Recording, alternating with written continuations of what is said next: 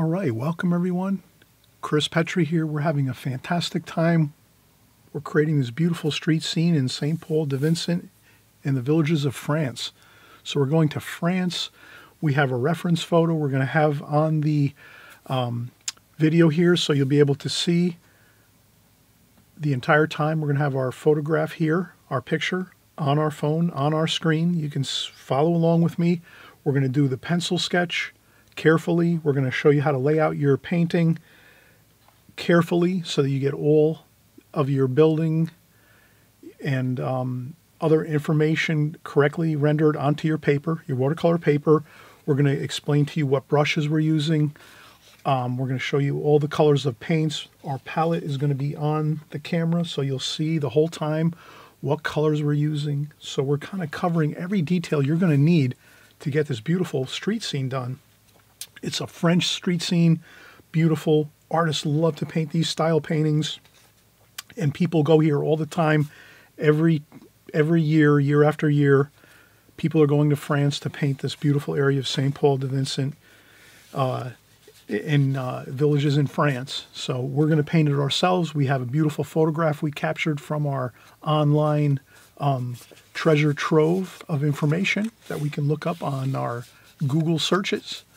And then we'll just go right through the whole process, all the methods, all the techniques you need to know, all the details of, again, colors, brushes, paper, pencil sketch, how we're going to lay this all out. We're going to measure everything, get everything done just the way any professional artist will render their paintings. We're going to show you exactly how that happens here on my channel, right here on this video.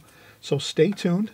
Have a fun time. Hit thumbs up if you like this video, always. And please subscribe too. You know, if you're coming along and this is your very first time watching my video, please subscribe. This way you'll stay in tune with me. We create beautiful paintings here week after week, month after month, and year after year. So without delay, let's get right into it. We'll get started with our pencil sketch and laying out our painting. And then from there, we're just going to get into the real nitty-gritty details of everything, of how we're getting all our colors, everything done painting-wise. And we'll have a fun time doing it. Okay, so we'll be right back, and we'll start in just a second. All right, so we just saw the finished painting, everybody. We're having a great time here. We're going to just cover all the steps, the methods, the colors, the paints, the brushes, all that we're going to do, the drawing, the painting portion, everything, the washes. We're going to cover all the information you need to get this painting done. And again, you saw the finished painting. It's a beautiful painting of St. Paul de Vincent village in France. So we're going to kind of really enjoy this. We'll pretend we're on a trip there. Maybe someday we'll take a trip there and we'll all go there and paint together. That's some really goals we can have. Maybe we'll have some trips in the future, some plein air trips out on some vacation time. So the first thing I'd like to do is I'm going to take a pre-cut mat that you can find in any of your stores, your big box stores, art stores. You can order them online, Amazon, you name it. Pre-cut watercolor mats. This one is 11 by 14 would be the frame size. So this is an 11 by 14 mat frame size. And then the window opening is 7.5 by 9.5. So the thing I want to do is I just want to make sure that when I'm painting this painting, and I've taped down the borders because I think that looks great. Once you're done painting, you can just lift up the tape and you have an immediate, beautiful, crisp, clean edge around your painting.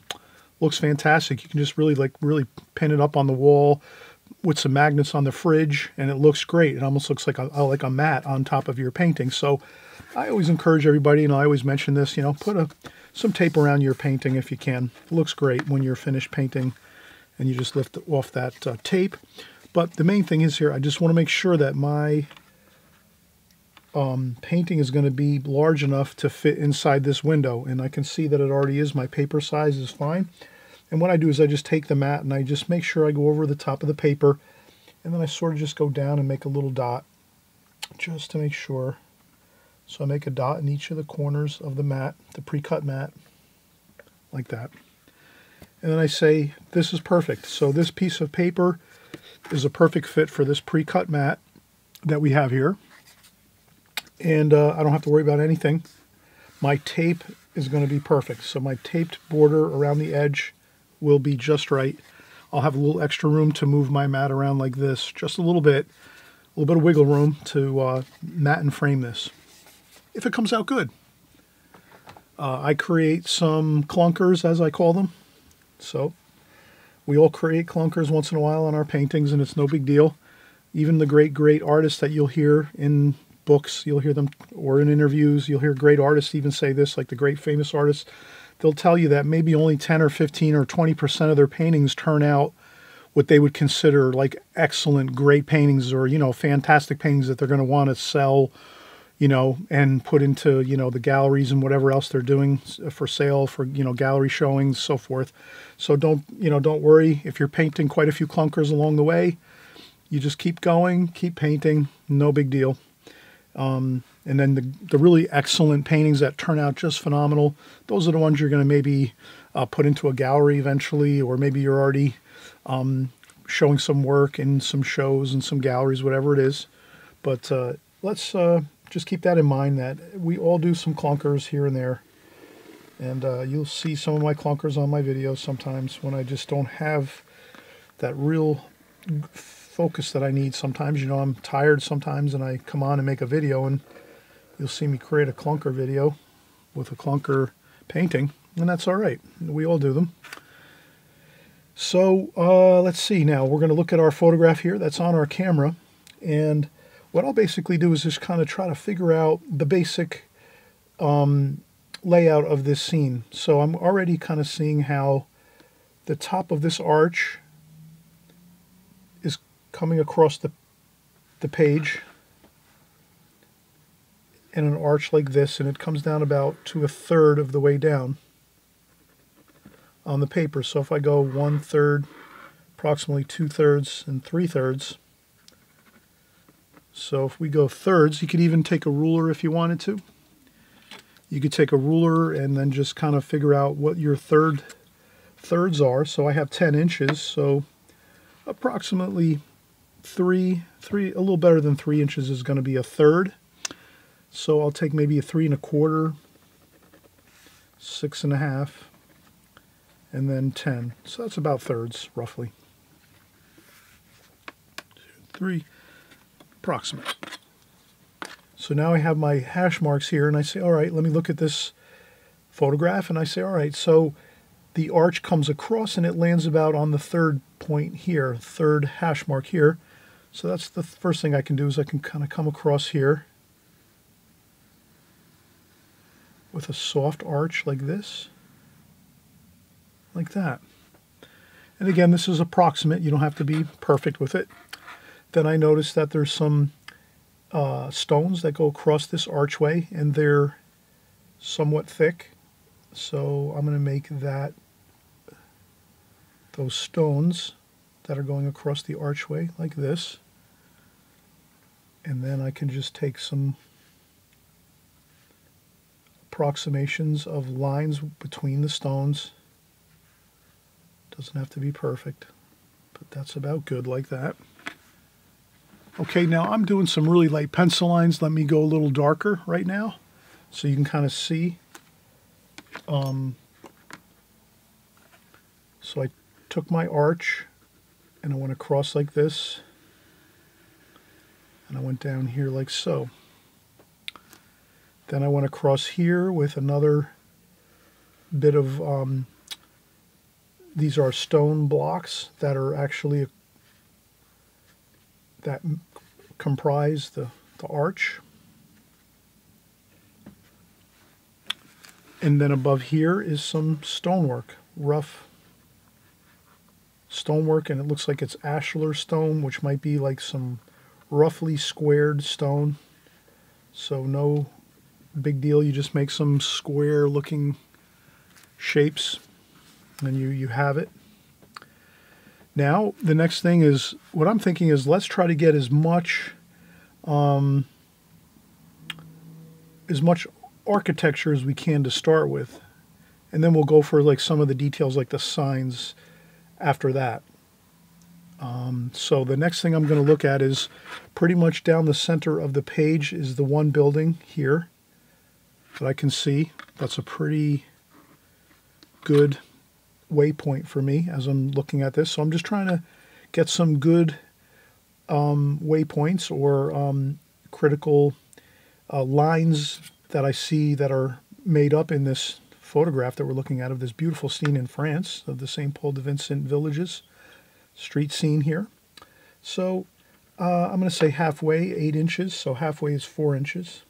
So I just make a little hash mark at 4 inches, and then I just take that line and run it straight up like this, perfectly plumb up the page. And I make a light line like this across, like this.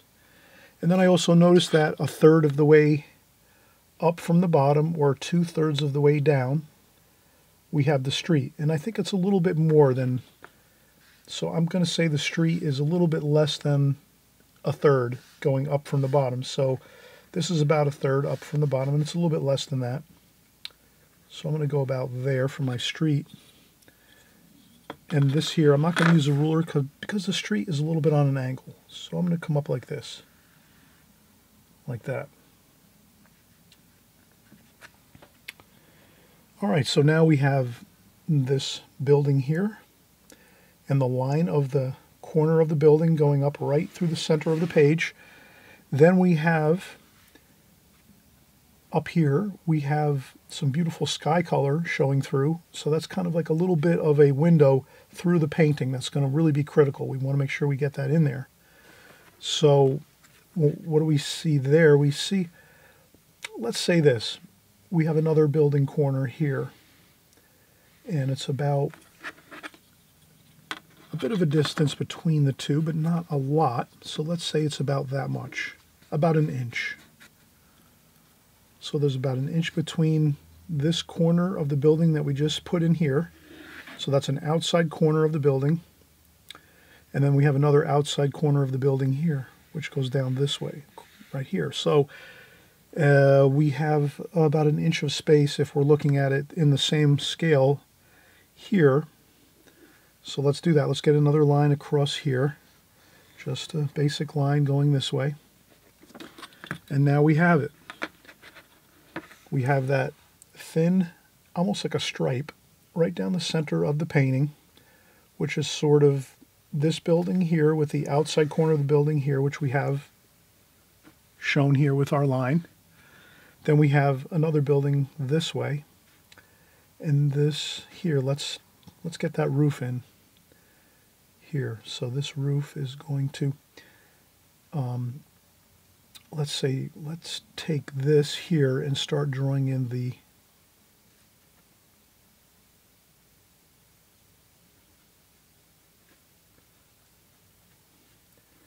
that's the outside corner of this area here.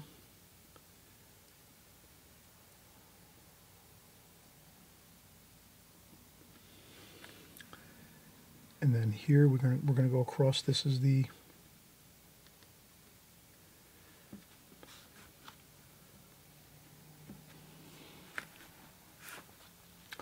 that's actually the gable of this roof, the peak of this roof right here, the gable. And lines get awful interesting once you're looking in the far distance. Things look a little awkward looking, so let's not worry about it too much. But so we can kind of see some angles here. And then here we have another feature here, which is a stone band. There's a stone band on this building right there that I can see. And then right there, when that stone band comes across, then we have another soffit, which is the underside of the roof where it meets the walls of the building right here. So I'm going to take that angle, hold my pencil up to that angle, and then just transfer that over like this. And then I put my finger there to kind of keep that angle.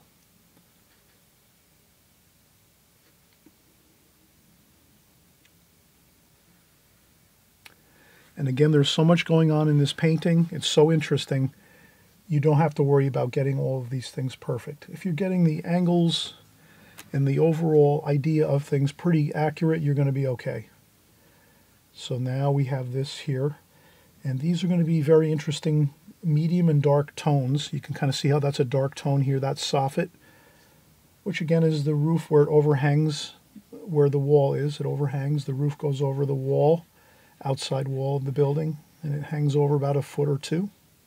So that's that dark line you see there. So that's the soffits of the building.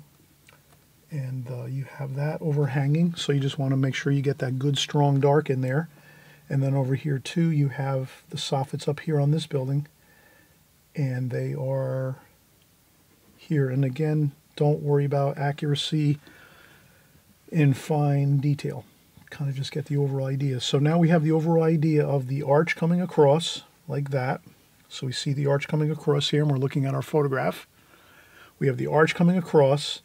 Then we were going to get this main building line, which is an outside corner of this building, which we have right here. That comes right down the page.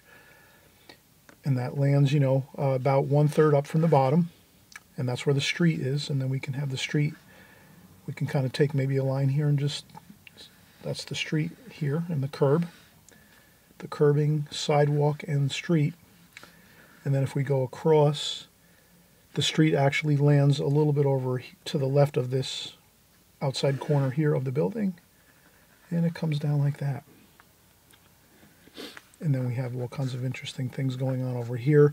The key is not to get overwhelmed with all the details in a painting like this. So when you see paintings or you see photographs and you want to paint, draw and paint in a beautiful scene like this, and you can see from this photograph right here on camera, where I have this photograph, you know, for you here with my cell phone. If you see tons of detail like this, you have to just take a few key lines and angles and get those in with your pencil first. And then you go in and you just start painting. So we're not going to draw every stone that we see and every single little crack in the road here. There's all little cracks in the road, and there's all little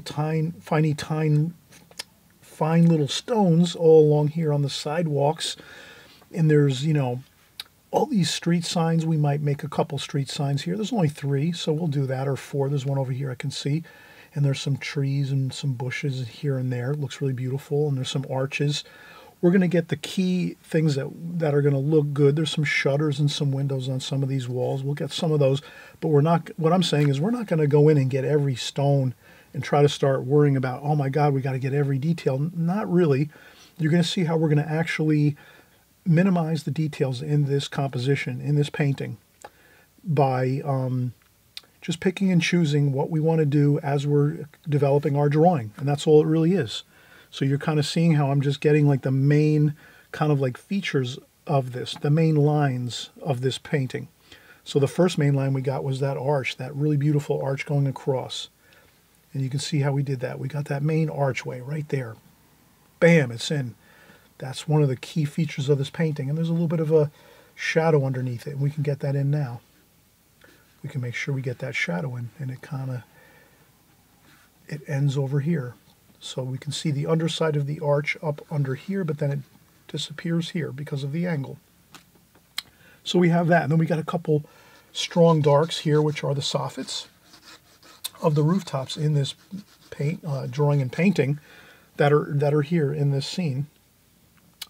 And now that we have some, let's say we have 4 or 5 critical elements here. We have the arch shape of this beautiful archway here, which is a soft curve like that going across.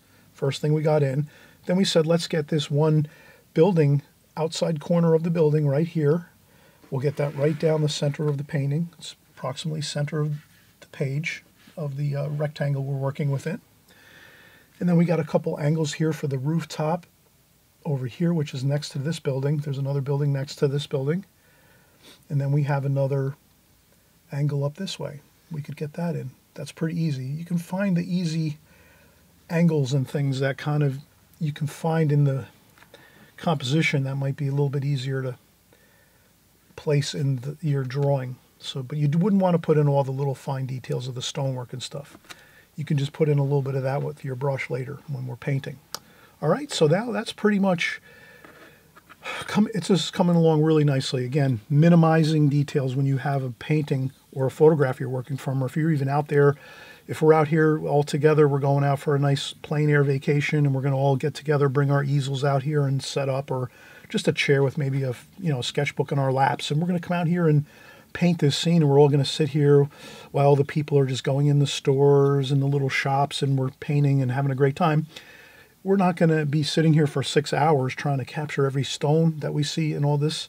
We're just going to try to capture a few really interesting details within this scene that we're looking at, even if we're on location doing this, so that we can just kind of come away with it having the essence of what we're seeing.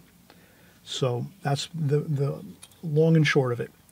And then here again we have this other building line which we showed before. We'll just get that line in one more time. And this is where the shadow, incidentally, there's light on this side of, so the sunlight's coming across the scene this way.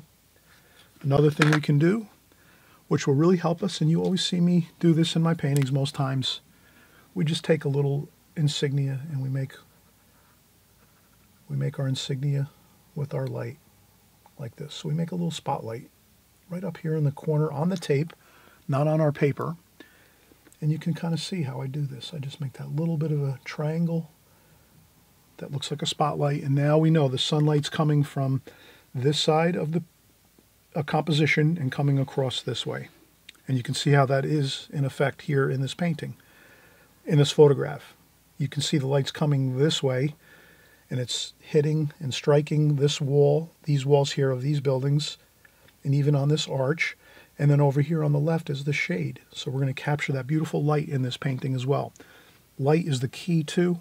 You want to really always remember, if it's a cloudy day, obviously we can't get a really interesting effect like this, but you could put it in. You could actually just sometimes, if you're painting on a cloudy day, you could just in your mind know from past experiences what it would look like in sunlight, and you could actually create on a cloudy day some sunlight effects if you want.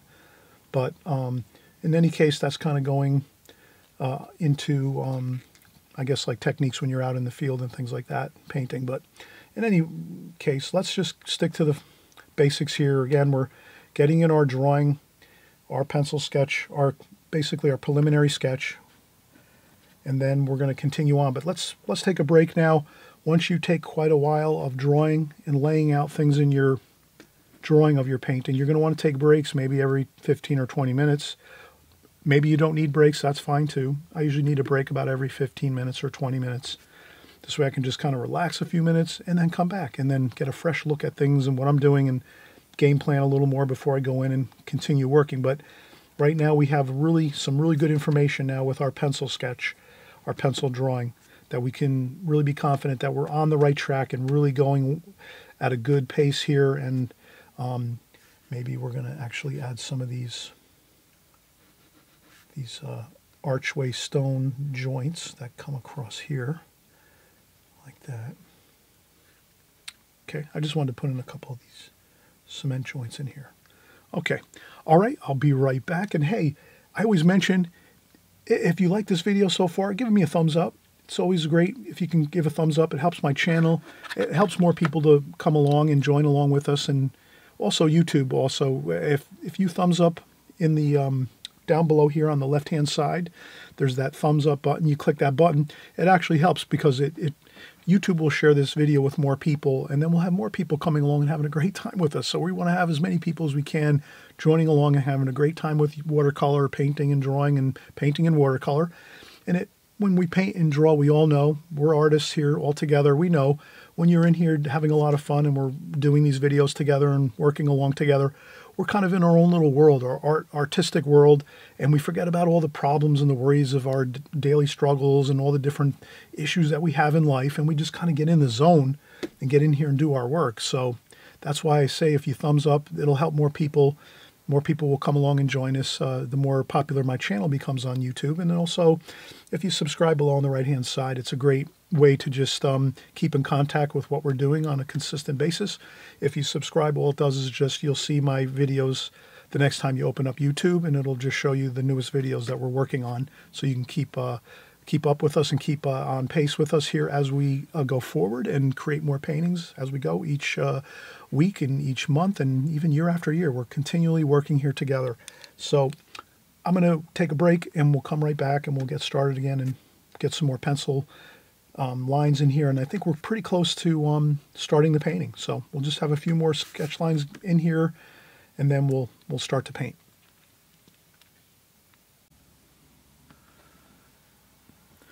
All right, so we're getting back here, and let's take a look here. Now, what I always say about breaks is when I take breaks, I definitely come back and sort of standing further back from the table, my art table here that I'm working on, and I can already when I'm kind of walking up to the table and I'm looking at the photograph and I'm looking at this, I already see a few things that I kind of find are having a little bit of an issue, like this angle here. From the photograph to this here, this is not steep enough. This needs to be steeper on an angle this way. It's only a little bit, but it will make a difference. So that's why I say, please take breaks. You can come back and look with a fresh set of eyes,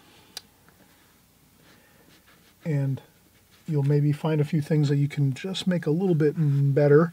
So now here, if I look at this and kind of look at it as a clock, and I say, all right, this is 12 o'clock, 1 o'clock, 2 o'clock. This should be about 2 o'clock, 1 o'clock, 2 o'clock. So I can see, yeah, this angle is off. It needs to be more like this. So there we go. We get that angle a little bit better, and that's going to be something that will improve this overall composition in this painting, is having this angle a little bit better, right?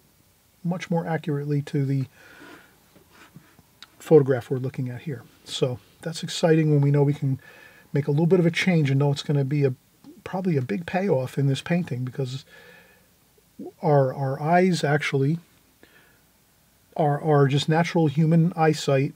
People, even general people that are not even interested in really painting or drawing, when people look at artwork, they pick up odd angles and they pick up things that don't look correct, as far as just our eyes are calibrated and adjusted to natural things we see all the time. So if our angles aren't pretty close to correct, people will pick up on it, even if they're not, artists and things like that. Artists will have better vision. So as an artist, we have better vision. We can see like angles that are off a little bit more than other people will, like natural, people that are just, everyday people out there in the world that might be looking at our artwork and maybe shopping for some paintings and things like that if we have our artwork out there online or in a gallery or whatever. So you want your customers and the people, if you eventually want to sell your art, and some of you probably already do sell your art and things like that. But what I'm saying is people will generally pick up on, even though they might not,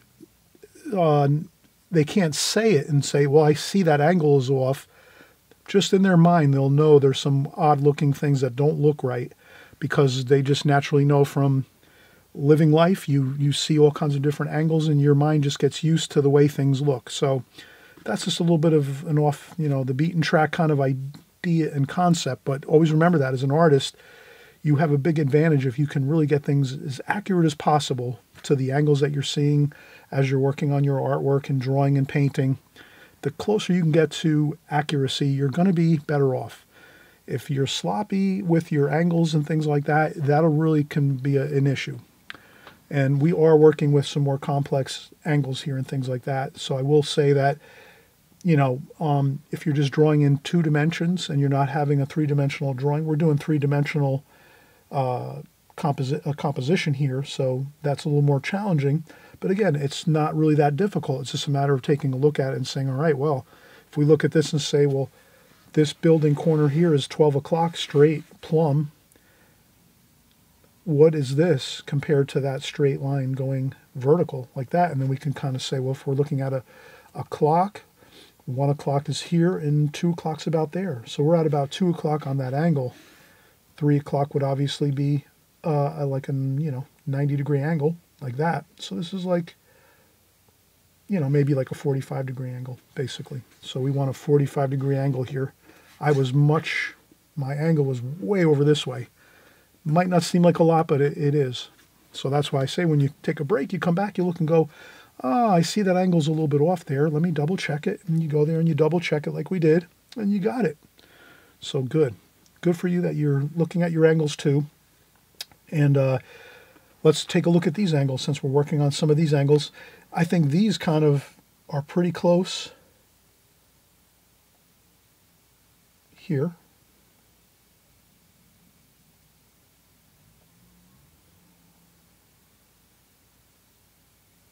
Okay, so I can see that these are pretty close. They're a little steeper. So I'll come down here and make this one like this. This one's a little more like that.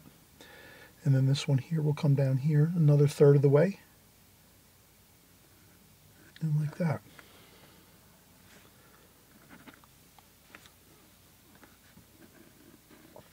And these will be a few darks that will have some shadows. And these are stone bands that are on the building, just like this stone band here. Basically, these are just like bands, small little ribbons, let's say, or bands of stone that they put in the buildings between each of the floors of the buildings. So basically, these bands that you see, these dark lines, are the floors of each of the stories of the building. So you have your first story, your second story, your third story, and then when they're building the buildings, they have these bands that protrude out from the building about maybe 6 or 8 or 1 foot out from the building, and those are where the floors are actually on these buildings. So that's just a little bit of architectural information. So there we have it. A few more really good lines that we have in this drawing so far, and I think we're again coming along really nicely. Let's see now. Let's do a couple arches. We have an arch over here, and that's about here, and it's about halfway up like that. And then there's another archway here.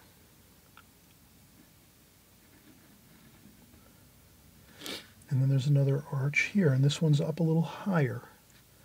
So the arches are getting a little bit higher here on an angle like this. So this one's here,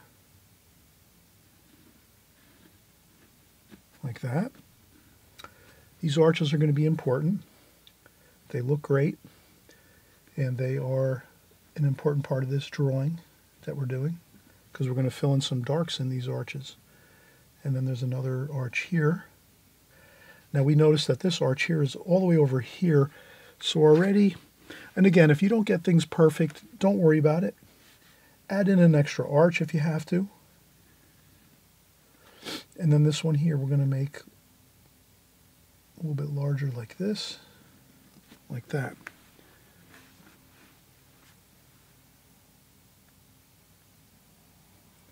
And they go up a little bit like this. So if you have to make them a little bit taller, make them a little taller. The arches, kind of check your angles. I'm checking my angles here. They get a little taller here.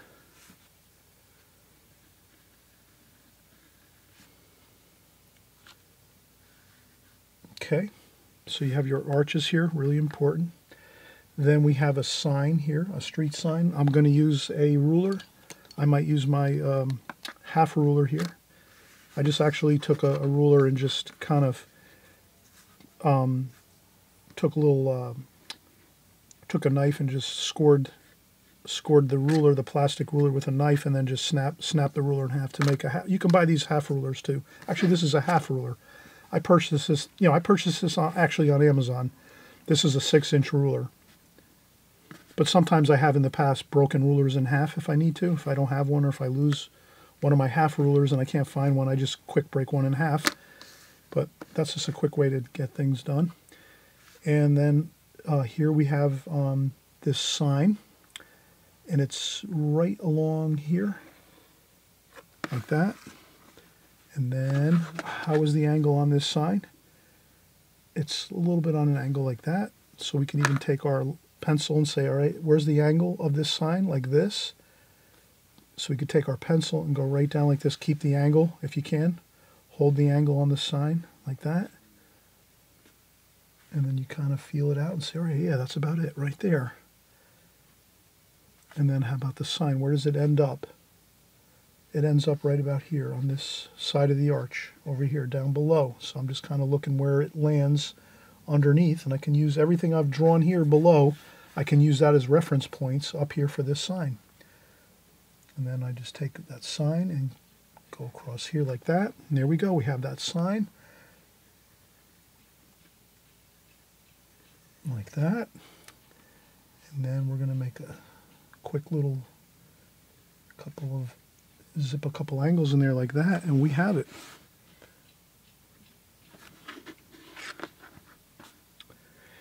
Okay, as you can see, we're just continually working on things as we go. And there's a little bit of a base to this. And again, I'm not worried too much. This over here might be a little bit different. This might not be actually, this isn't actually the post for this sign. So that sign just kind of goes right off the page there, which is fine. And this over here is just some more information, some more darks along here. Okay, so now we're pretty much good on this side of the picture. I think we can get just a couple lines in here for windows, just to make some reference lines. There's a little bit of a line there, a little bit of a shadow. And then over here, there's a window, like this.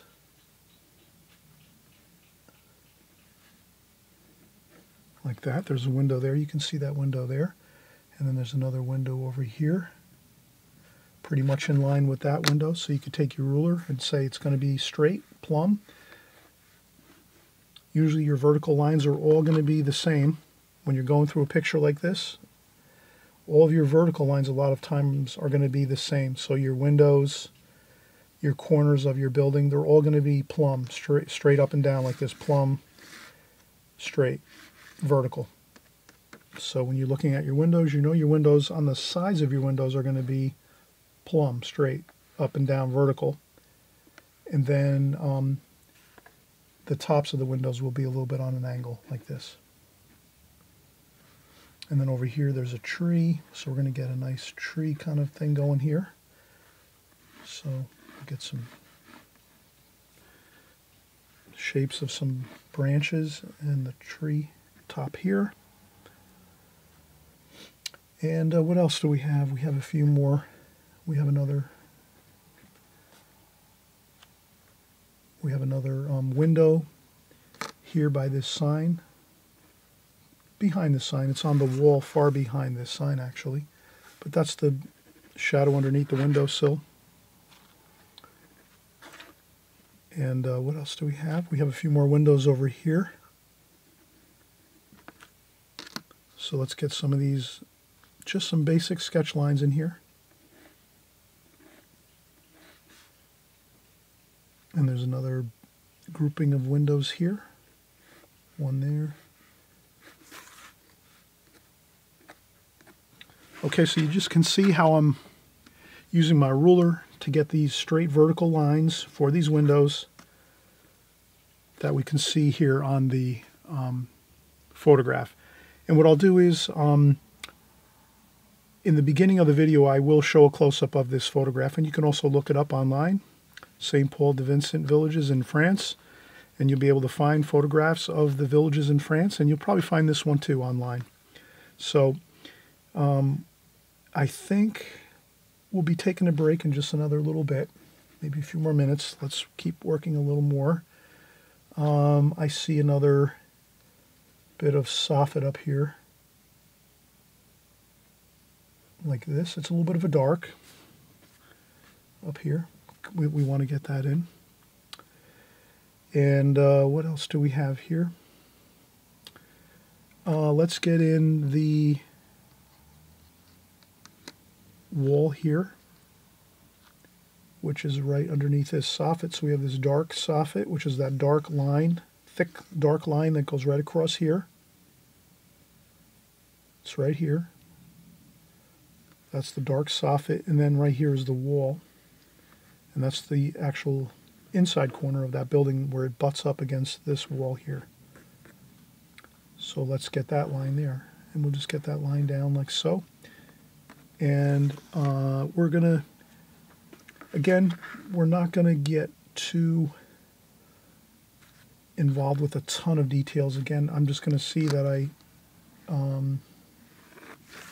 there is a window here. Let's make that window over here. That's the kind of a narrow, very thin window. And if I look at it, it's about right about there. So that's about good there. Then there's a street sign that comes across here. That's a nice, really dark black sign. That's a really dark black sign with some white writing. That looks really good. Then there's another sign here that's over this way. That's like that. We're going to get that there in. Then below that sign, you're going to see an archway. So let's do the arch here, like this.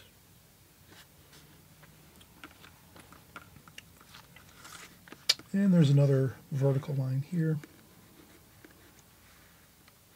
And then there's some vertical lines here, just for some windows and things, but the angle is such that you really don't see a whole lot of details. And then here you have, riding up along here, you have this, like that. Another wall going up beyond this here.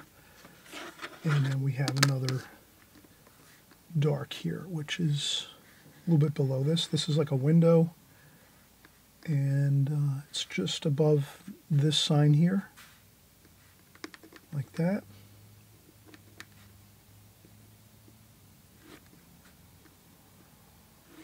Like that. Like that. So I think that's all we need, is a little bit of an idea of a window with an angle on the top of the window like this. Again, you can take angles and just hold them up to your photograph or your phone or your TV or a picture in a book, whatever it is. You just hold it up alongside where it is, and then you just keep holding that angle and just transfer it over like that, and then you can kind of get that pretty close to the angle that you need.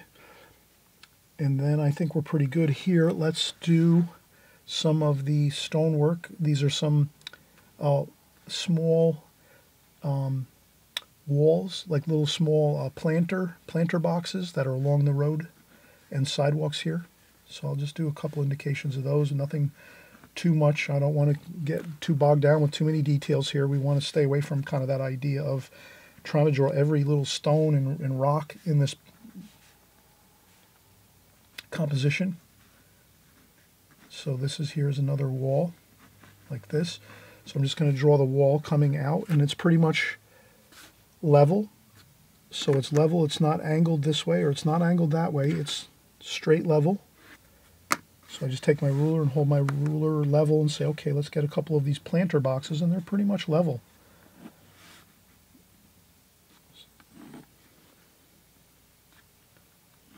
Like that. So these are level. And then we have some bushes in here, some greenery, so we're going to have some fun splashing on some greens here and there in our painting. Again, we're not going to get, I'm just going to create a little bush here, a little higher than what I'm seeing in the painting. You can create and adjust your paintings and do a little couple things different here and there. I see a little bit of a plant, a pot, looks like a stone pot with some plants in it and maybe a tree. So and I think that should be good. Okay, and we're going to have some more. There's another pot here and some more plantings. Over here there's another bit of some plants there, and then we have some figures. So the figures are over here. Okay, so we have a couple figures here.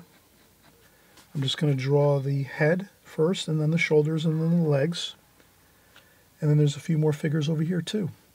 I'll keep the heads at the same height. So I'll take my The head's at the same height, just so I kind of have that line going across, and then there's another couple of figures here.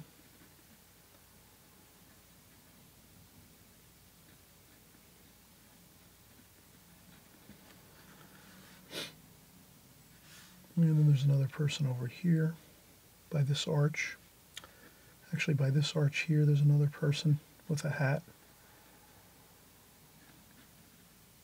And they have a shopping bag. We'll put a shopping bag there.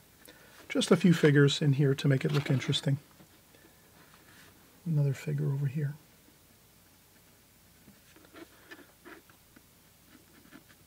Okay. I think right now we have enough information that we can start the painting.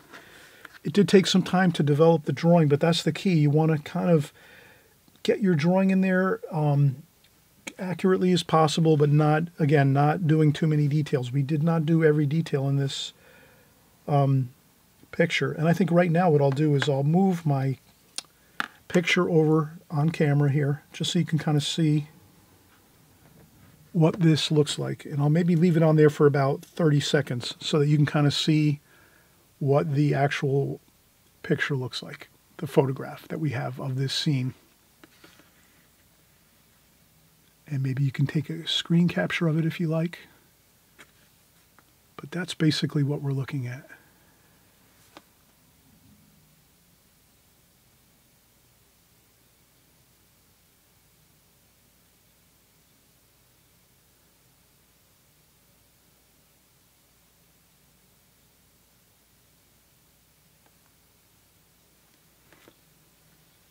And by chance, if you'd like, some of you might be maybe newer and you're just starting out in watercolor. Maybe you've only been painting for a couple months or so, and you say, yeah, I really like this, but it's too much information. I can't draw that well right now.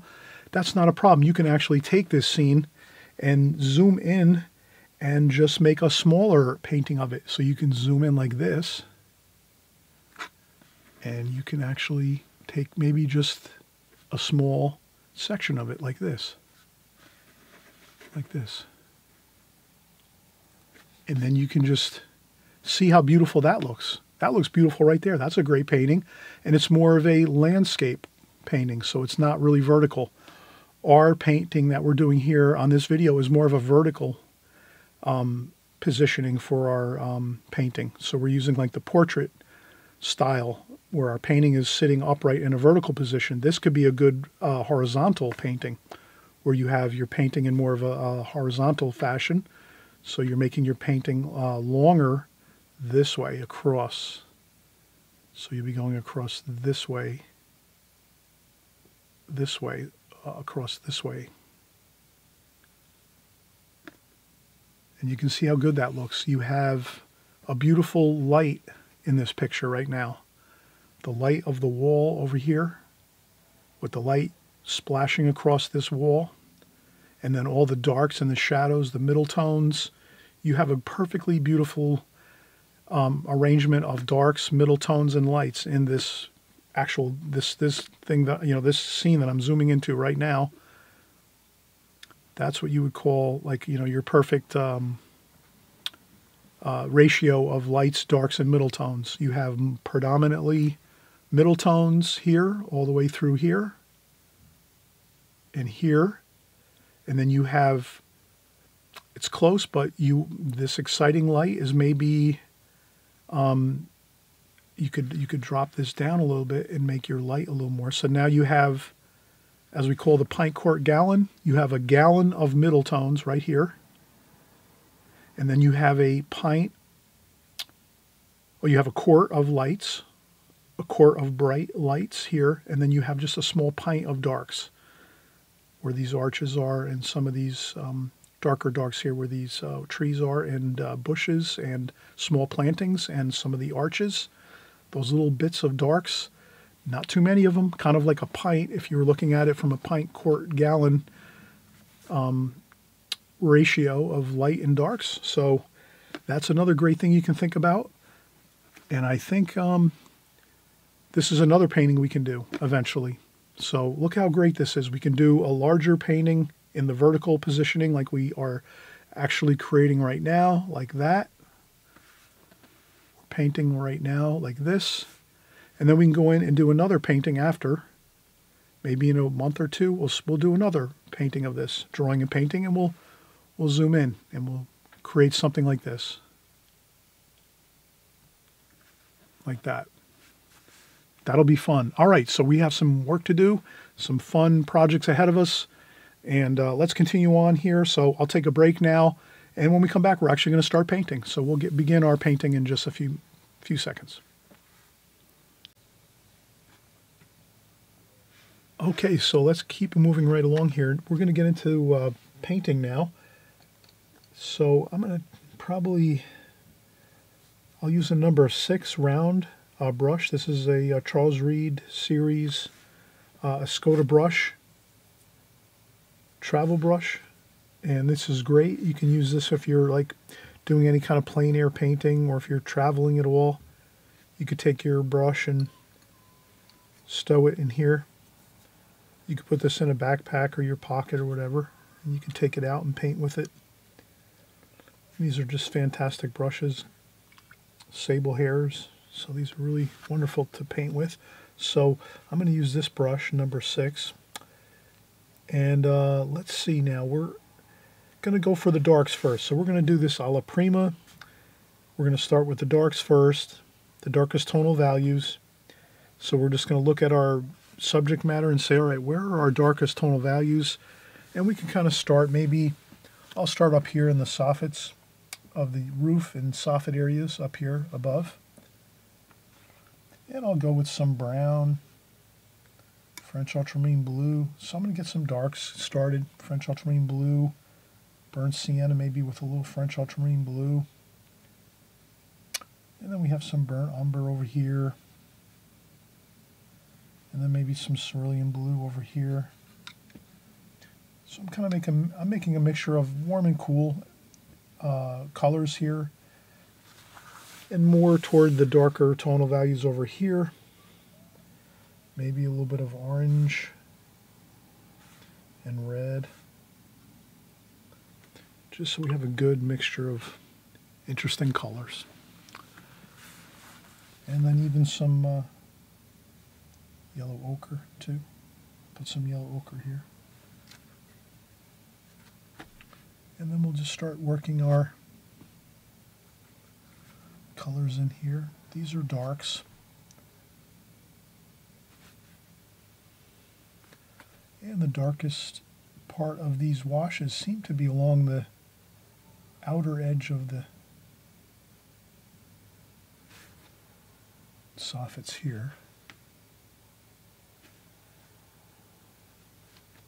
So I'll add a little more darks here along this outer edge, like that.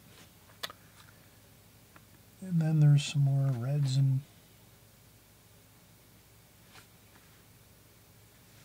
let's get some blue in there too. Want to go warm and cool everywhere.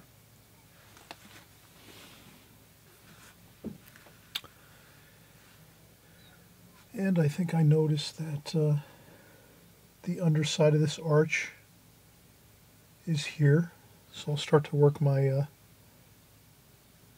shadow colors here.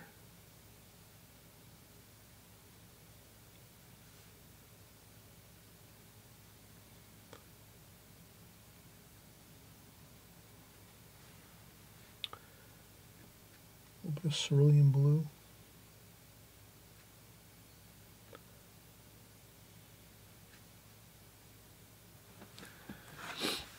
And then as I go over this way here, it gets a little thinner. You can kind of see how the shadowing gets thinner here, like that. So it's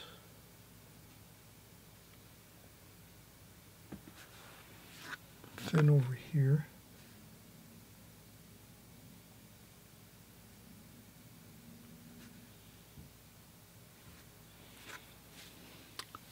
So that's the arch. And sometimes you can lighten up a little bit of the washes with a little bit of you can blot a little bit with a tissue if you want to just lighten up a few spots.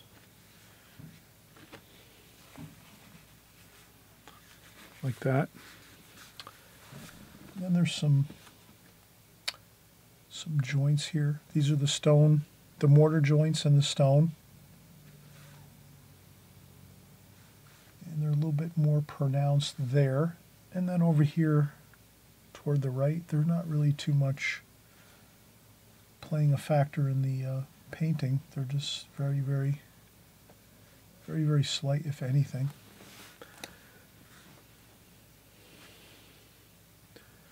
And there's some cement joints over here. So I'm just going to get some of those cement joints in like so. And then maybe I'll add a little green to that. So I'm going to add a little bit of green to my cerulean blue, sap green. And I just splash a little bit. And just blot a little bit. So I just want to try to get a little bit of color over here. A little bit of yellow ochre too. So I'll get a little bit of yellow ochre over here. And that's stonework, so we're kind of just going to get some color, some green, and I'll blot up even too. The sun is actually hitting this portion of the painting over here. So it's really quite light. So maybe I add a little bit of color and then I blot it up a little bit. And then add a little more, a couple little darks here and there, little tantalizing darks just in a few spots. This way people can wonder what's going on there, and we're telling a little bit of the story with the stone mortar joints, but we're not really spelling it all out clearly. And then over here we have some purple, I think some ultramarine violet, and then some cerulean blue. There's some shadowing over here on this part of the wall. So I'll start to just add in a little bit of shadow. And that shadow seems to be right on the line of this building here. So I will do that.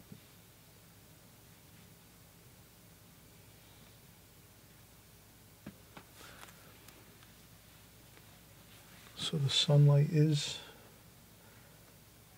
sunlight's coming from this direction. We have our light insignia here. Yeah, we have our light coming across this way.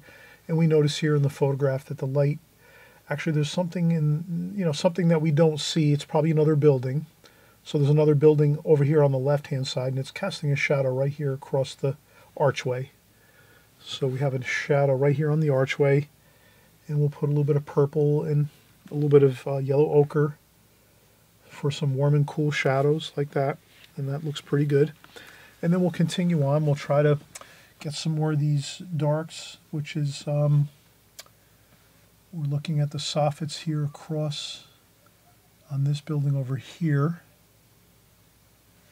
And then this goes this way. So we're not going to be, again, too bogged down with too many details. We're just going to try to get the lines in. There's a little bit of lines you can see in that, like so.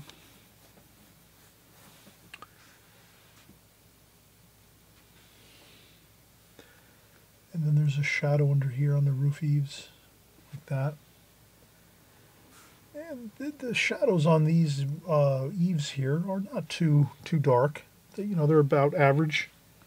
So you can add a little bit of warm and cool in there too, like that.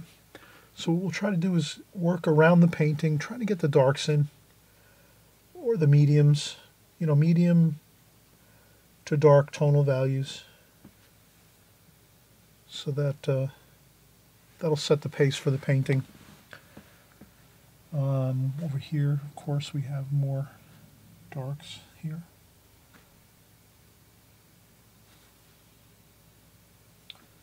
And then another bit here. These are the stone bands that have a bit of a shadow on them, on the buildings.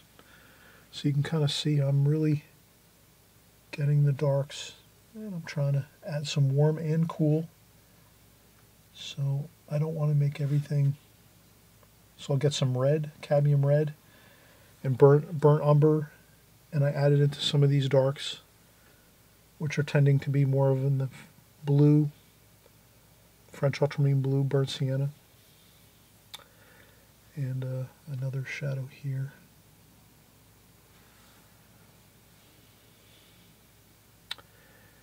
And we're just going to keep looking around and see what we have. We definitely see some French ultramarine blue, burnt sienna. Really, really good dark, strong dark. We see those in these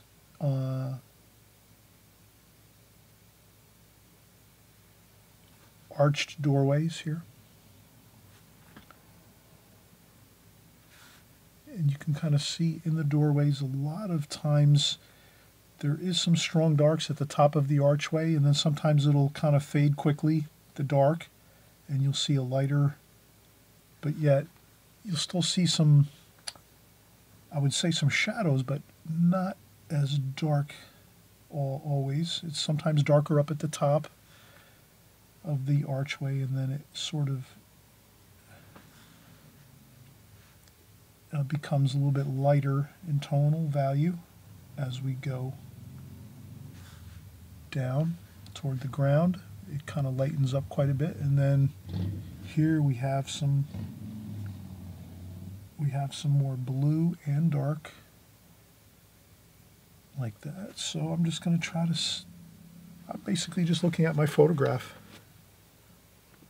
and if I have to, I'll dry off my brush a little bit on a tissue just so I don't have too much paint and water on there. And I can lift off a little bit even too. It's kind of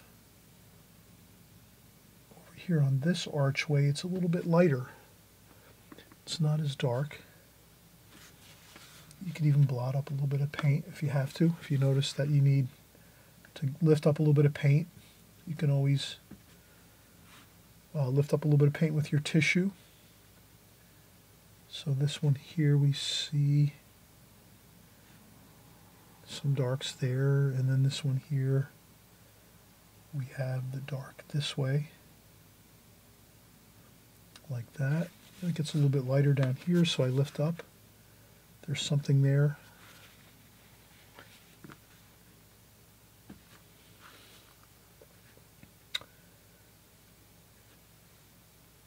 And I just rinse off my brush, check off some water on the sponge, and then just take a damp brush and try to see if I can work that darker paint down this way a little bit.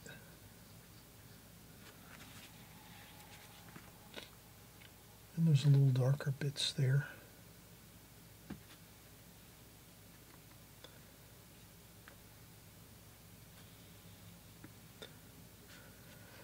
And then some blue, there's some blue here.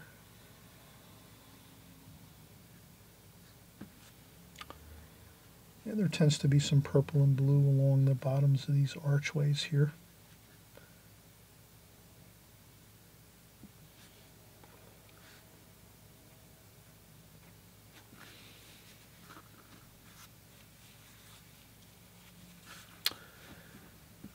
And then we have some shadows, but let's leave the shadows for last. I'm seeing some shadows over here on the right hand side on those walls, but I don't want to really risk going in and doing too many different things at one time. Let's just stick with the darks first. Let's do that.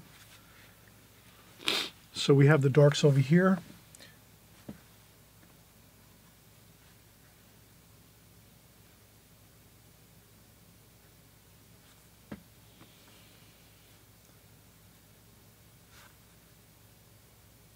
And medium tones too, along with the darks there.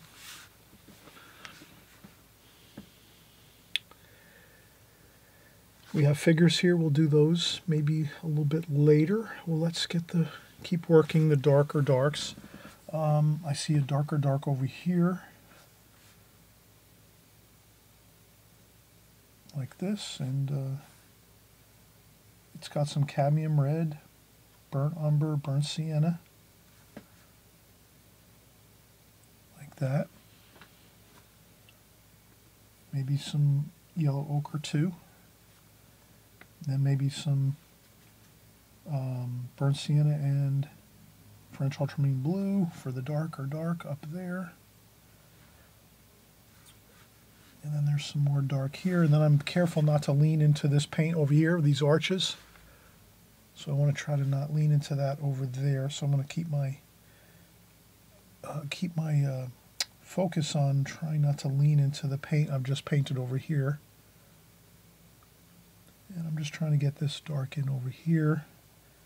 There's another dark over here, something. And then of course there's these signs.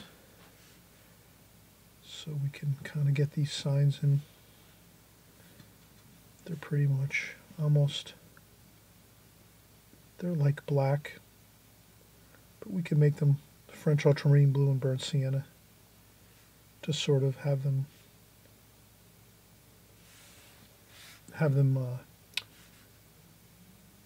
harmonize with the rest of the colors. So I don't think I would go in with any black. At this time, French ultramarine blue and burnt sienna is a pretty good dark. I think we can leave that like so. And we'll put maybe some white paint on these signs to create a little bit of some calligraphy on there. Once we're done with the painting, we can always go in and add a few things. So then here we have some more. We have the window there, and we have some cerulean blue in these windows. They look pretty light, like that. So I'm doing some very, very fine lines with my Escoda brush here. And again, trying to work the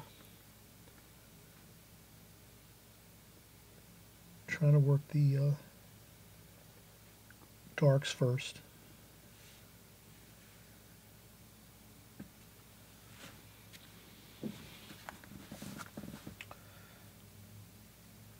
We have some darks along here too.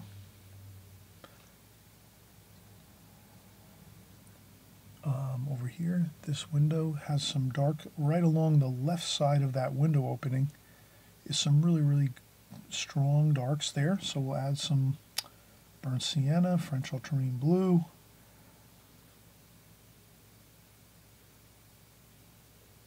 like that.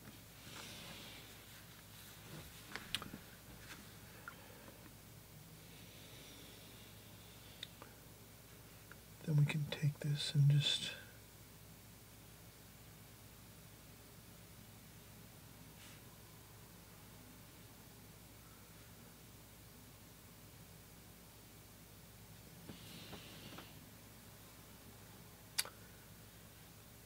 couple splashes. This is a good time to splash a little bit, the stonework. So if you just splash a little bit, maybe you tap a little bit with your finger, you wind up getting some nice stone effects.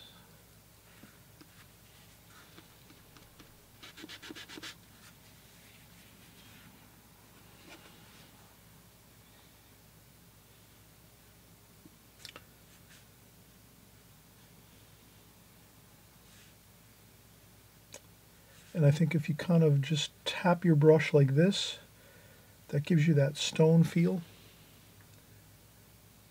texture feel.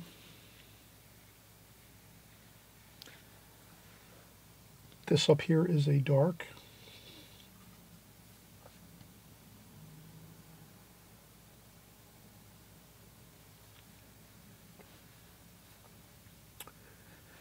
And then I think we have some purple, cerulean blue, yellow ochre.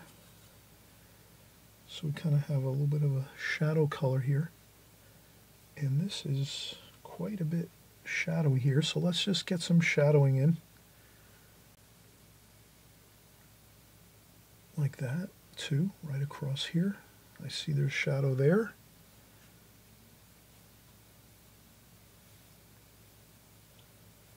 And even some alizarin crimson. So if I have alizarin crimson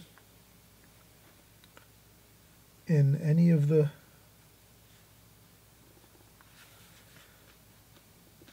So what I do is if I want to add alizarin crimson over here,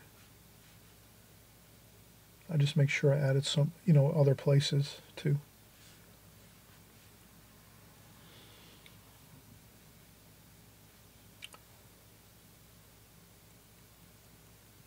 So now I'm going in with some medium tonal values, as you can see.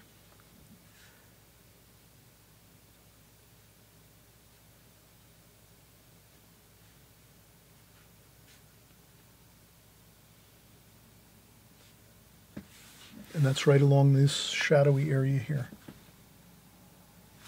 And again, there's a lot of stone here.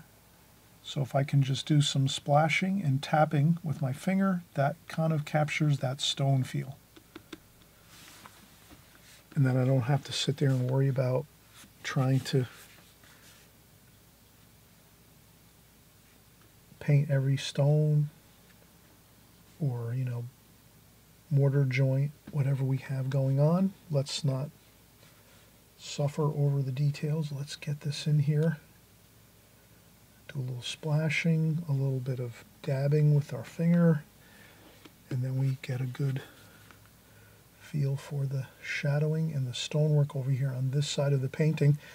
So as you can see, I'm working the shadow side over here. Might as well just start getting in our shadows over here. So I'm just going to start working my shadows. And I add a little bit of green here and there too. A touch of green to my shadow areas.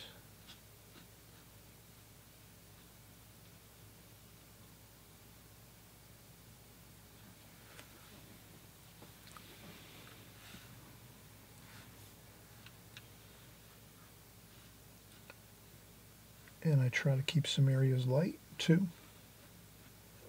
So not everything is going to be the same value. You're going to try to modulate your values as well on a painting like this. You know, you want to get a lot of variation, because as we look at this photograph, you can see there is some light bouncing off around some of the other areas in this shadow, this section that has a lot of shadow. So basically there's a lot of shadow over here, and then there's some bushes and trees over here. So I'm just going to get a little bit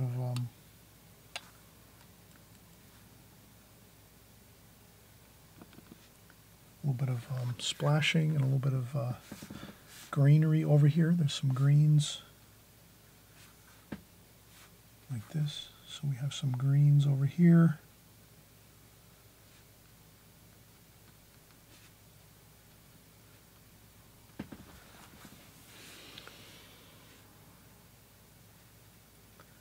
Like this.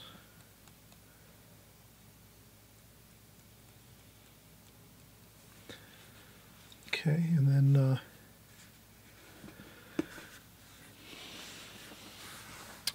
this is very light up here, so we're going to leave this like it is. Light, almost like sunlight is on this section of the roof, and there is a shadow along here, like this.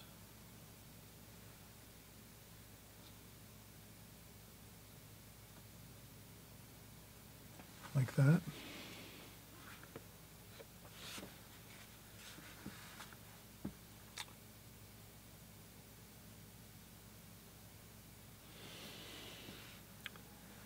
And there's another dark shadow up here. That's the soffit up above.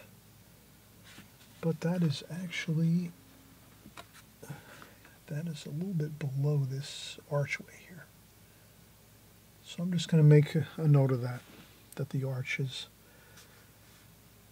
here, the underside of the arch is here, and then there's that soffit area there that we have a little bit of a dark up there, a little spot of dark. And then we continue on here, and I notice there's some verticals like this. There's some blues and warm colors. There's some blues and warm golds. So I try to mix in the warm and cool everywhere. Some greens, some blue, and then some warm colors, gold. But I think I don't want to go too much more with details. Let's try to be sparing with our details. Let's get in a couple of our figures here. So we have a figure here. And this figure has on some blue jeans. So we're going to go with a dark jacket and then a blue, kind of like a blue pair of jeans there. These figures are, luckily, they have some dark, clothing on, which really helps a lot. Because that kind of gives us a really good, that gives us some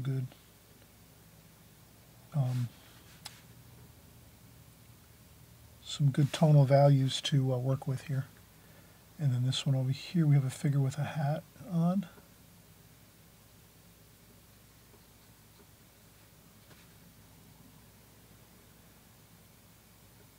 Here, so we do that.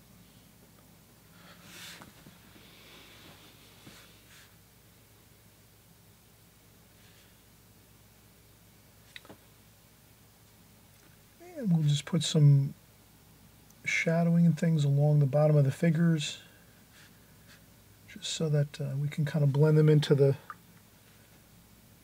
ground level. And we're not making a huge deal out of the figures. We're just kind of making note that they're there. And there's some yellow and kind of a greenish yellow across here. And then it gets a little bit more. We have the roadway here. So we have some asphalt here. Like that.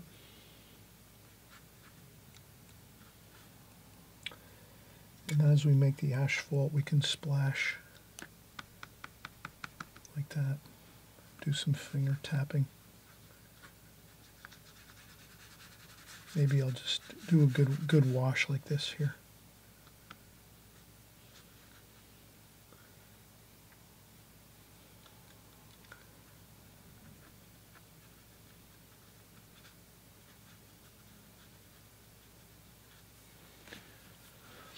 And we'll do some more darks here. I guess we're getting to a point where we need a break maybe pretty soon.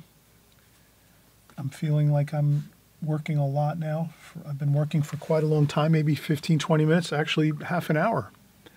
So we're at 27 minutes already now as we've got into this painting and we've started to paint and really get in some darks. We're doing the alla prima method, and of course, you know, many of you that follow me for a long time, you kind of know I'm usually either painting alla prima or glazing technique, and in this one here, we're doing the alla prima technique. Just going in there, getting in the darks first. So I'm just taking all the darks that I can see in this painting and getting those really dark darks in first. And then as I'm going, yes, I am adding in some of those medium tonal values, which are some of the shadows over here on the left side of the painting. But if I'm working in that kind of fashion of getting the darks really situated first, you're going to have a lot easier time. Does that make sense? If you get those darks in first, it kind of like adds all the really powerful excitement of the dark and light effect of the painting. So then, now that we've got a lot of the darks in, and we even have some of the middle tonal values here, like on this roadway here, and on the shadows over here on the left-hand side of the painting, on the buildings over here, we're sort of already really, we're almost like more than halfway through this painting now. We're going to leave lots of white paper because we have tons of bright light coming from this side of the painting, the left side, shining onto these walls over here. So these are going to be white paper, all these walls over here, so we don't really have to do much there. We might add a little touch of some yellow or some yellow ochre to the walls just to give it a little bit of a warmth feel to it, a little bit of cool too, maybe a little bit of cerulean blue. But for the most part, let's take a break now, let this dry. So whatever we've completed so far, we're going to let this all dry, especially the darks. We have all the darks in and things are drying quite nicely already. Let's come back in about 5-10 minutes after this sets up a little bit and things dry a little more, and we'll continue on working on this. But I think we're really getting there. We're almost, like I said, 75% complete now, and you realize the bulk of the painting was the drawing. The pencil drawing was the key to this. Really, as you can tell, we spent a lot of time, didn't we? Didn't we? We spent a lot of time doing that initial pencil drawing and getting the angles all right and trying to really make sure we had the space divisions correct, you know, 1/3, 1/3, 1/3, you know. We're kind of breaking things down into thirds. The arch comes from the top down here to the top down 1/3, and then from the bottom up about 1/3 where the road is in this picture, in this photograph. All right, so we are back and we're going to finish up. Basically, we have all of our darks in right now for the most part, and we have some of our middle tonal values in and painted in.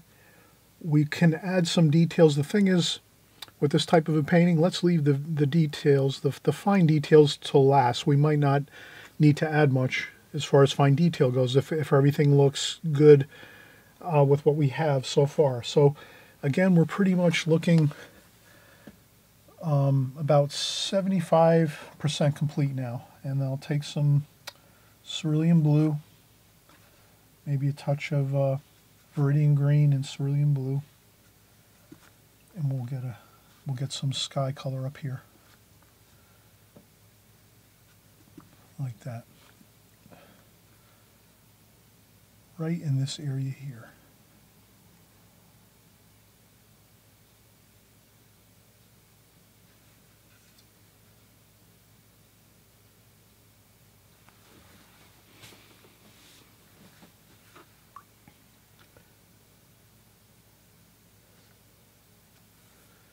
That will lighten up quite a bit. It looks a little bit, you know, it looks pretty light.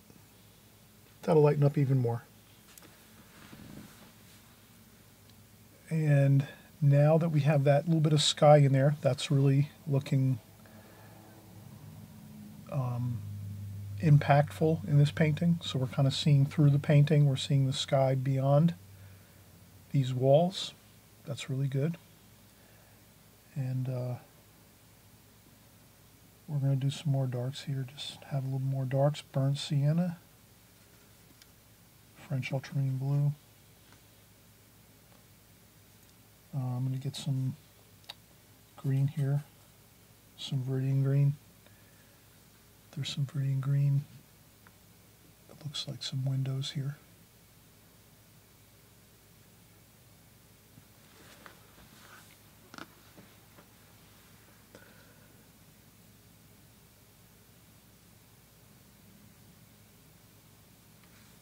Like that.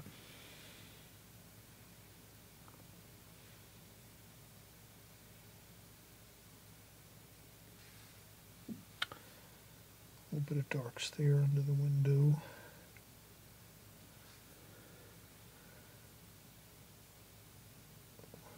There we go. And do a little bit of just a couple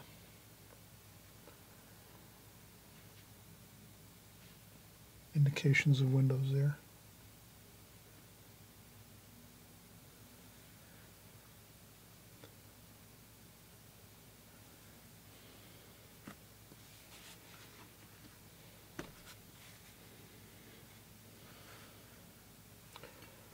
And a little bit of indications of some shadow, cerulean blue. So we have French, this is actually ultramarine violet, a little bit of cerulean blue, and then maybe a little bit of yellow ochre. And that's some shadow colors. And there's something there, a shadow, or this might be a flag that we have over here. And then there's some shadows over here too. They kind of seem like they're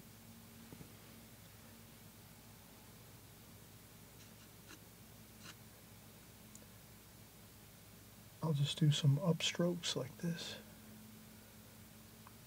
This here is some trees over here. Let's get some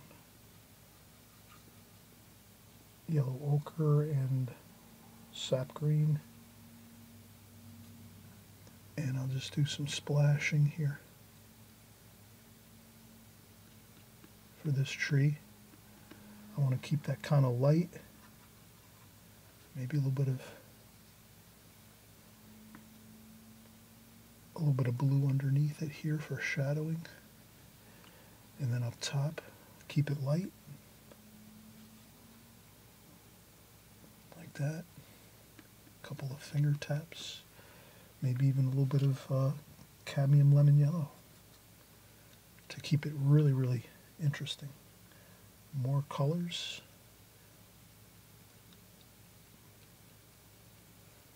Over here, it's a little bit in shadow, so not so much bright color, but over here we can use some cadmium yellow, cadmium lemon yellow, like that. Some red and brown for the tree trunks, a little bit of blue.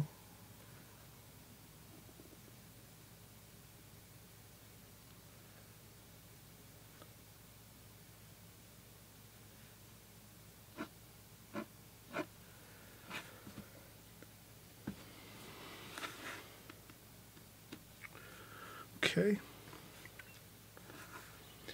and then we do have, we'll take our larger brush here, we do have some more shadows over here. Yellow ochre, ultramarine violet, cerulean blue. We see a bit of shadow. This is a building. This happens to be a building over here somewhere out of our sight.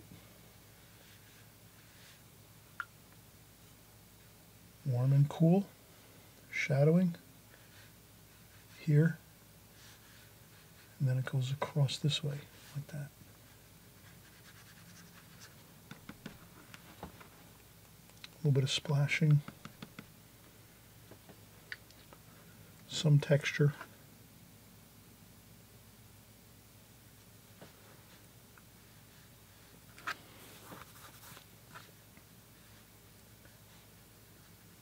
So there is a shadow over here.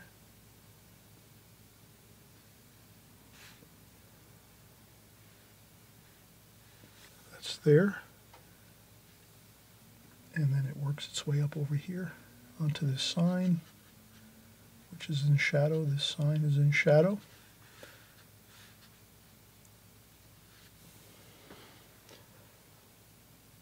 Blue, we need blue, shadow, cool.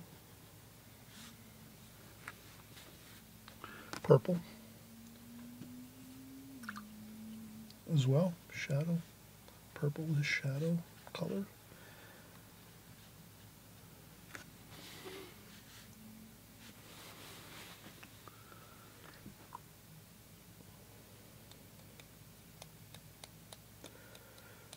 Light splashing.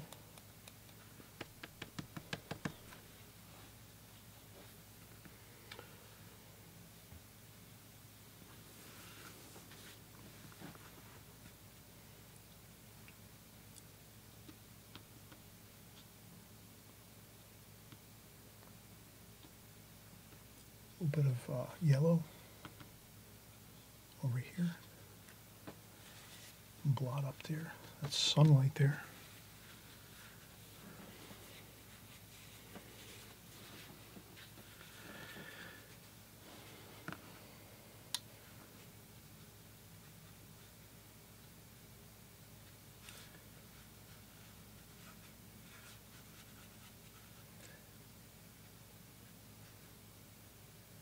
A little bit of shadowing underneath here on our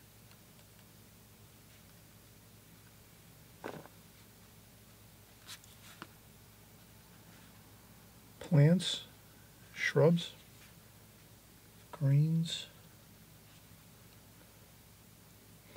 Then there's some more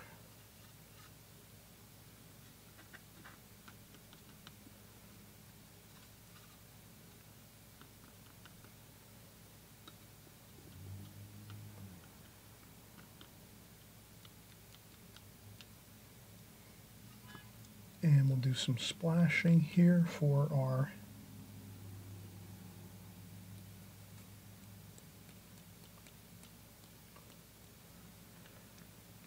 We have a little bit of a tree over here on the side over here.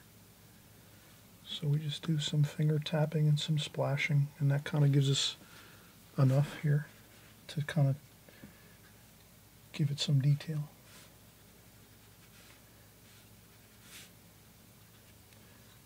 And some warm and cool darks under here.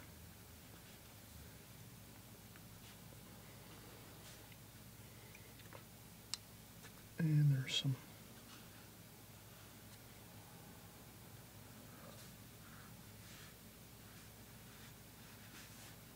and I'll just soften this up over here. Nothing too major going on over here. Let's just leave that kind of quiet over there. And the same thing over here.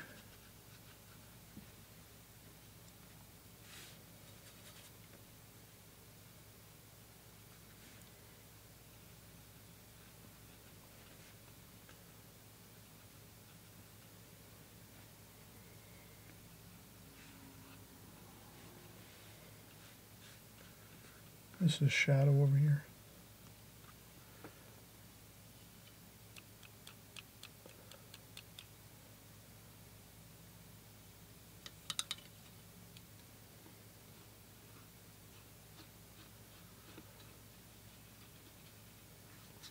This is shadow over here. So this is good.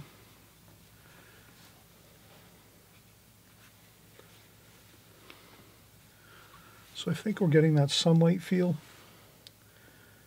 Over here, I'm going to change my water quick.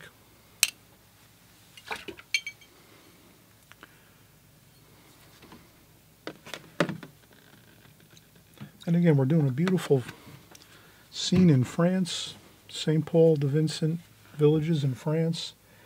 This is a gorgeous street scene. We're going to add in a little bit of yellow ochre maybe now, just to give us some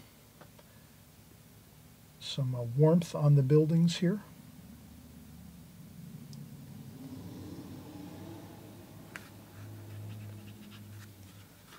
I'll add some yellow ochre and then blot it up just really carefully and nicely. I don't want to go too. Maybe even a little touch of that cadmium lemon yellow in a few spots.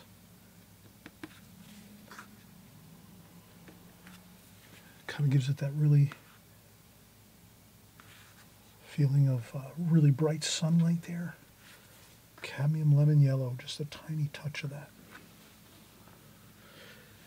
And then what else do we want to do here? We have some more, yes, we have more windows up here. So we'll just do a couple more windows up there, maybe blot them up a little bit. Just a little bit of detail up there.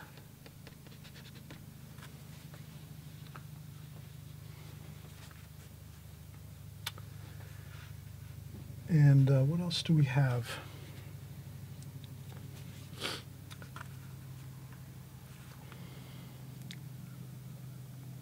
I think we are looking pretty good. We can do a little bit of detail.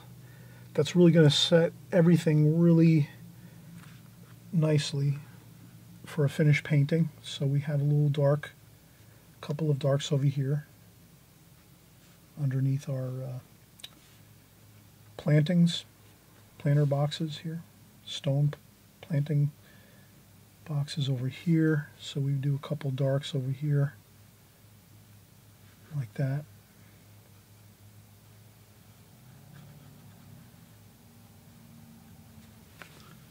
That looks pretty good.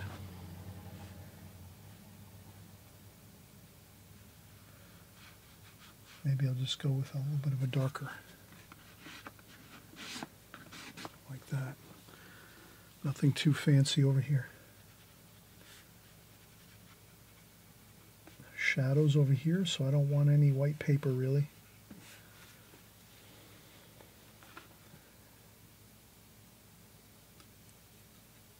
And again, maybe some splashes of greenery for these trees over here. Like that, just to give us a little more of a feel of that.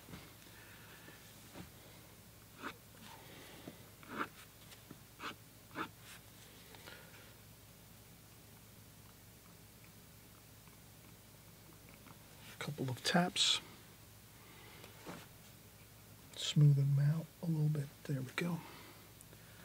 All right, so we are pretty much complete now. The thing we just have to really do now is do a few very, very fine details. Let's do the, I'm just going to take a quick cleanup over here on this and get a little bit of French ultramarine blue, burnt umber, burnt sienna, more French ultramarine blue. That's pretty dark. That looks pretty dark. And I have a really good point on my brush here. So what I'll do is I'll get another, so I'll get some really thick, rich paint, straight paint, no water, French ultramarine blue, burnt umber, burnt sienna, nice super dark. Dry off some of that paint on a paper towel or a tissue to dry off your brush a little bit, because you're going to do some fine calligraphy here on this sign, but we don't want to go with a lot of paint on the brush, and next thing you know, we're making big blobs of paint on there. That'll be an issue. So what we're going to do, I'm just going to try to get some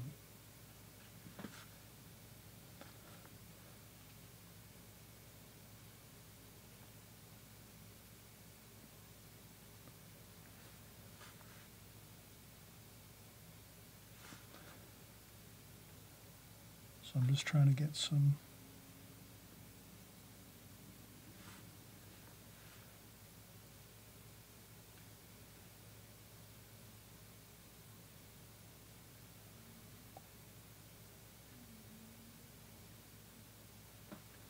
we go.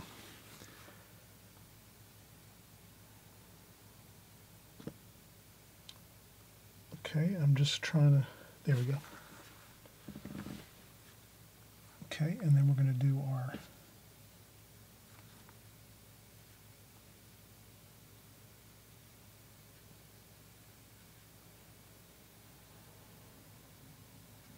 couple of fine details here. Like that.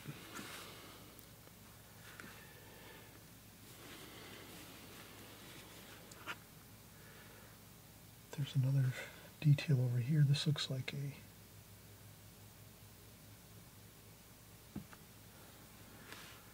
detail there. We have a couple details here. We can get a little bit of a darker dark in there.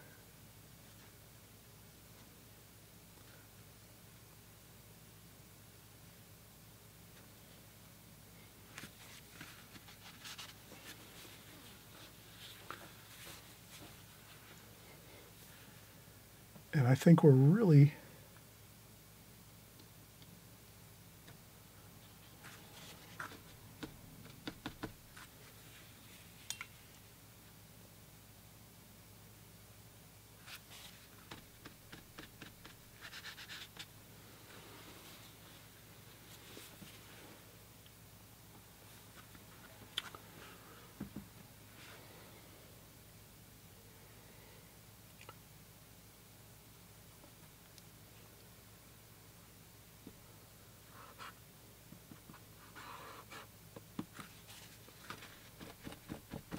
and a little bit of tonal value there, I think,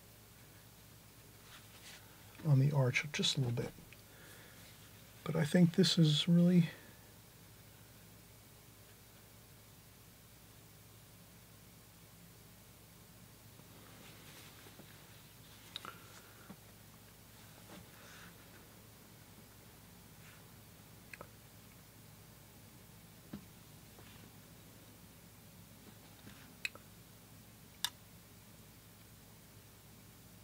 and you can, of course, make a few stone joints here, coursings of joints, and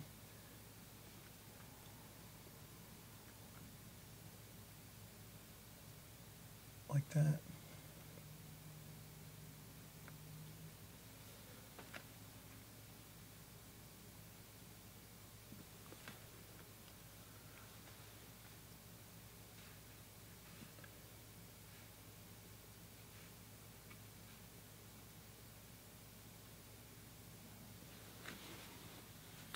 But I think that looks really good. overall we have some really good fun here, getting some solid drawing in here. We have maybe we have this line here. We want to maybe get this in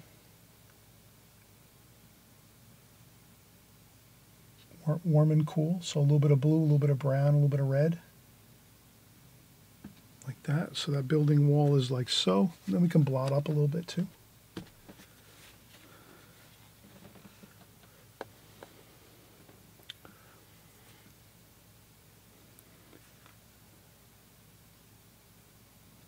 We have a window there.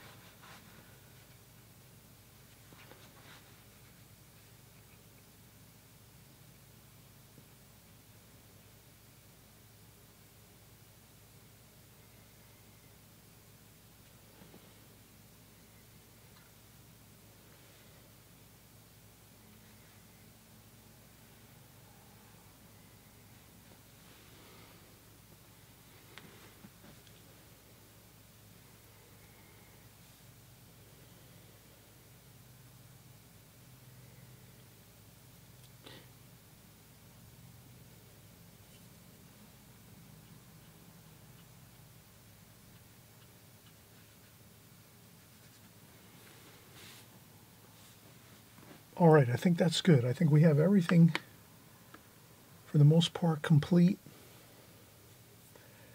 We might want to do just a touch of some titanium white with a little bit of yellow ochre in there.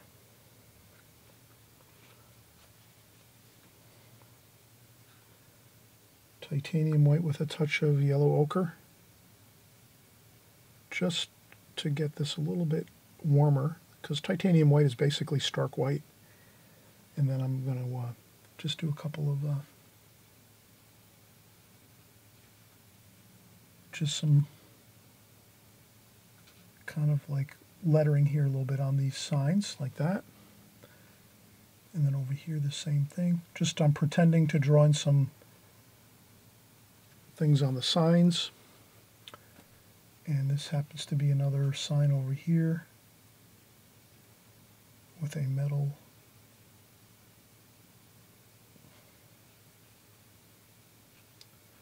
like that. Just add a few little details.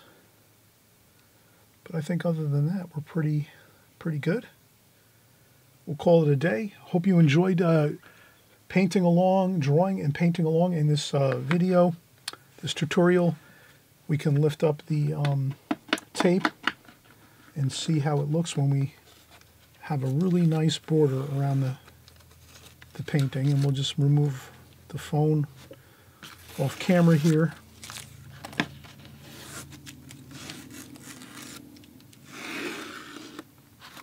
And that looks much better. With the tape lifted off now, you can kind of see a little more of the exciting washes.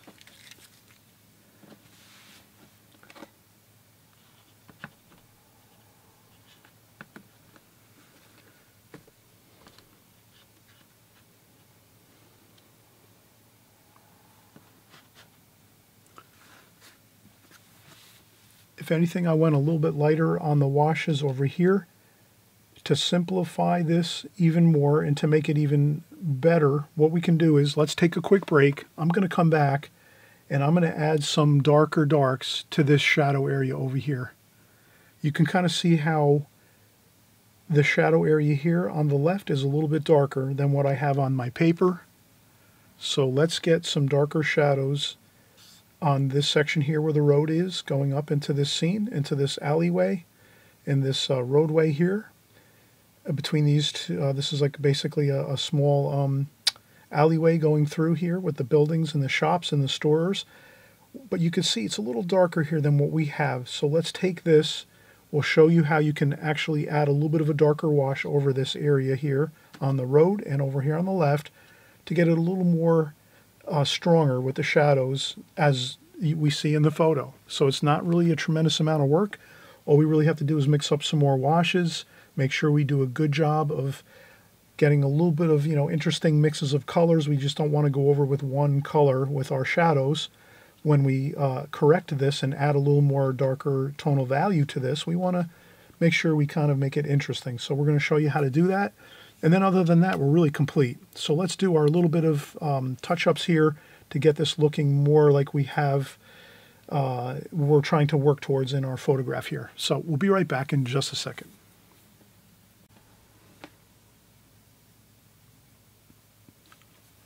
Okay, we are back again, and we're just going to finish up this painting. And again, when we take breaks, it's always a good thing.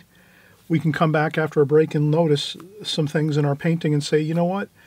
I looked at my painting, I took a break actually, and I noticed that these areas in shadow over here on the left side, as well as over here and on the roadway, it's all quite a bit darker than what I have on my paper. So in this photograph, you can kind of see that this is quite a bit darker. So I didn't go dark enough, and that's fine. If you go lighter with your shadows, you're okay, because you can always go over with a darker glazing or, you know, another couple bits of darker washes to get it a little darker.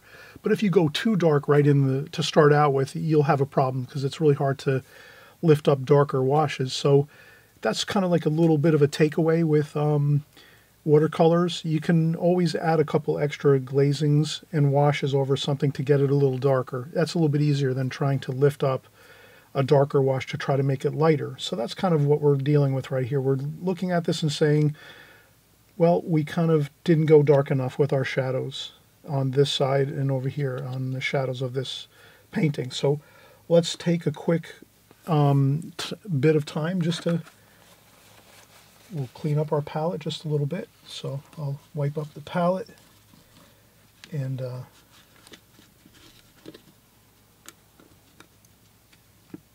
we'll mix some more colors, and we're just going to recall back with our colors what we used for shadows. We used purple, which was ultramarine violet, and then we used some cerulean blue as well with our shadows, and we used some yellow ochre.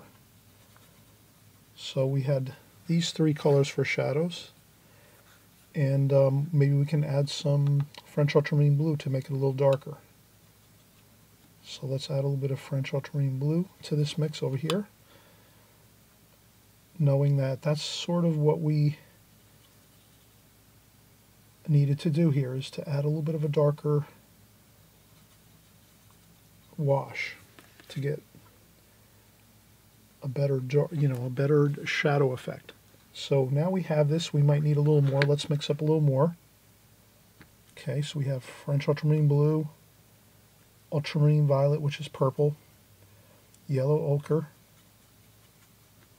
a little more French ultramarine blue. We need a little bit of darker mix. All right, so we might be able to get our darker shadow mixture with these three colors. Again, let's try it out. The worst we can do is have to come back and add another little bit more of darks. But I think this is good. So I'm taking a larger brush now. I'm using a Da Vinci 30 millimeter flat brush. I'm just going to pick up this dark here and just, let's start up here and just go right across. Like that.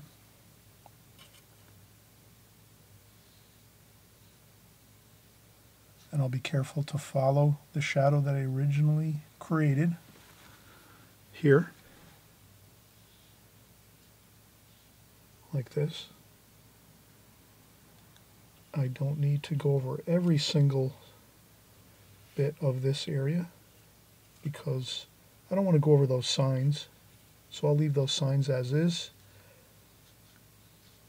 And I don't have to go over the greenery. I think we can leave the greenery. I'll go over that. The bushes and the... Okay, I'll get a little more water. I need a little more color. Let me get French ultramarine blue. We're doing some ultramarine violet, cerulean blue, and yellow ochre.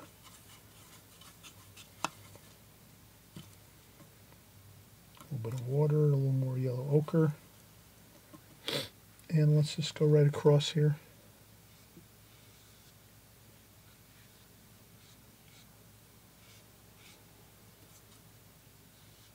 And let's see how this turns out.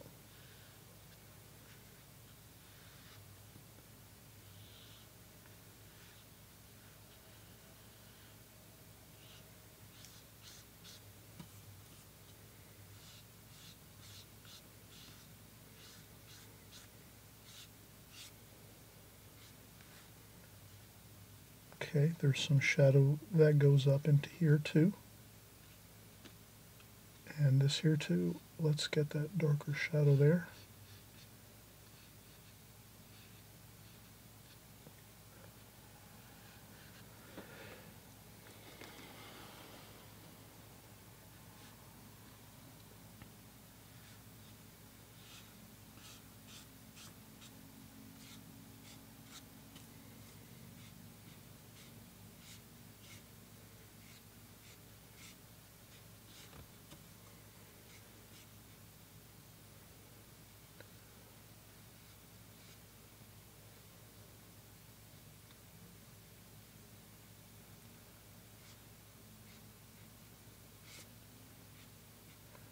Okay, at home you're going to be the judge.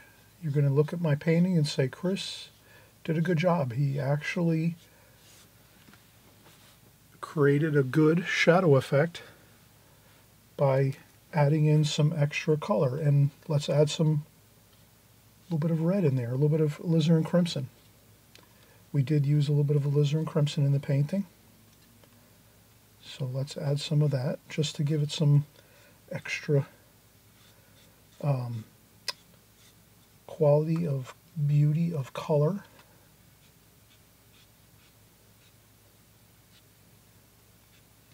Like that.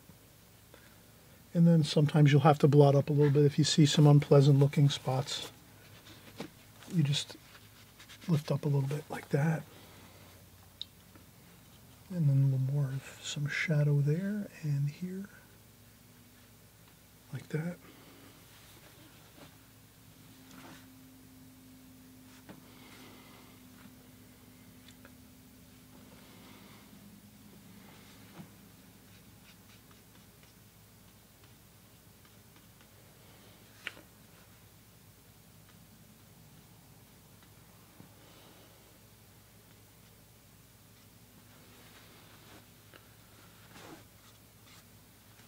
All right, I think we did a good job here. We added in that extra bit of shadow, which got us to the proper tonal values that we were looking for. We were looking for and I can always blot up a little bit of paint, or you can see here I'm kind of doing a little bit of where the road is. I'm going to sort of try to define that a little bit, maybe just kind of like that, give it a little bit of a, but I think that looks fine.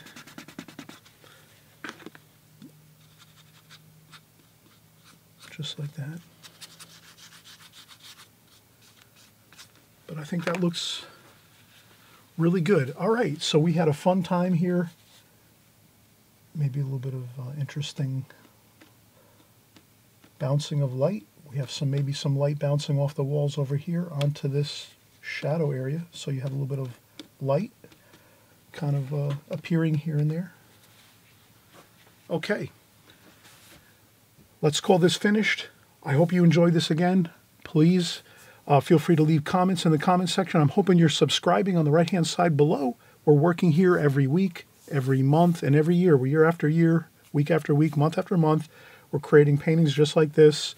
All kinds of interesting subject matter here on my channel. Boats, flowers, still life, figures, portraits, landscapes. We do architecture, buildings, cityscapes, city scenes. We do things from all around the world. We go across the world. We travel while we're doing our watercolors. In our imagination, we try to go to different places. Here we're in France doing a beautiful street scene in France here in St. Paul.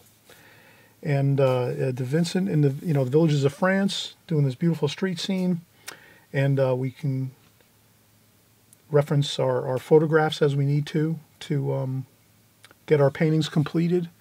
Again, thank you so much for coming by. As always, happy painting and enjoy the watercolor journey. And we'll see you very, very soon.